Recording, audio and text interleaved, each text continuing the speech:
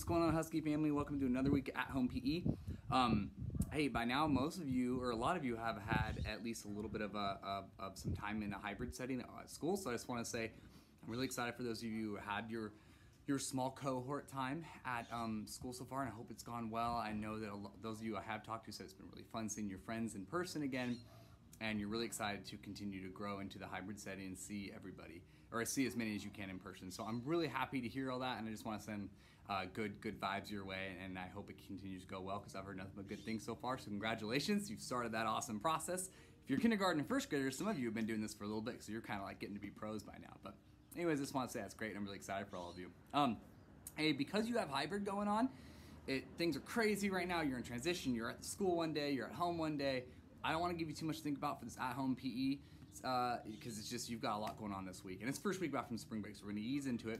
We're just doing a simple basketball-themed activity called Beavers basketball. Okay, so as a lot of you know, the Beavers men's basketball team made it to the Elite Eight for the first time in a very, very, very long time. Older than I am, actually, at that many years. So I thought we'd just do a really simple activity to celebrate that fact, because this is a really big deal. It's a really big accomplishment. We're going to do a shooting activity, and if you're in third, fourth, fifth grade, it's going to be kind of like pig, when or horse when you play shooting activity. If you miss it, you get a letter. The only difference in this activity, you get a letter if you make it, and the word you're trying to spell is beavers. Okay, so if I made my first shot, I get the letter B. Second shot, E, and I'm just trying to make B-E-A-V-E-R-S. All right. And just to make it a little fun, I can time myself. I'm going to time myself today to see how long it takes me to make that many shots in a row. I'm going to have two baskets. They're kind of hard to see. I wanted to do it outside because it's such a beautiful day out here, and I thought you'd all appreciate getting to see some sunshine in the video, and also maybe to encourage you to get outside and do this activity because it's going to be beautiful. Right now it's Tuesday. It's going to be even nicer tomorrow on Wednesday. But as you can see, I've got a laundry basket kind of right there. Okay, it's hard to see because it's all white, and then a plastic bin right there. So those are my two makeshift basketball hoops. I do have two basketball hoops on the street that I live on, but a lot of us don't have two basketball hoops. You can do this with one basketball, okay, or one hoop or one target. If I was going off my white bin there, I could shoot it and then run back to a starting point every time I go to shoot. But it's fun to do with two hoops. So what you'll see me do is you'll see me start at one basket and I'll shoot to the other one. Okay, if I miss it, I'm just gonna run, pick it up. I'm gonna shoot from the one that I just shot at and back to the one I just ran from. Just going back and forth, back and forth. If you miss it, no big deal. You don't get a letter. If you make it, you get one letter. Time yourself, see how long it takes you. Okay, so I'm gonna demonstrate this for you real quick.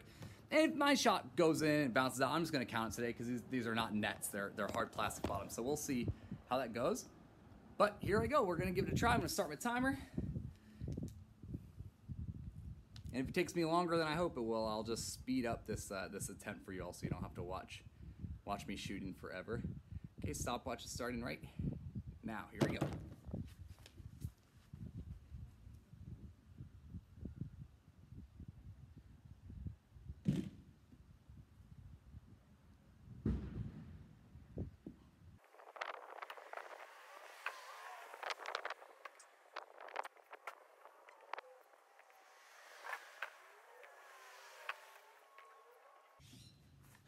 Okay. All right, so looks like it took me about 1 minute and 45 seconds. 45.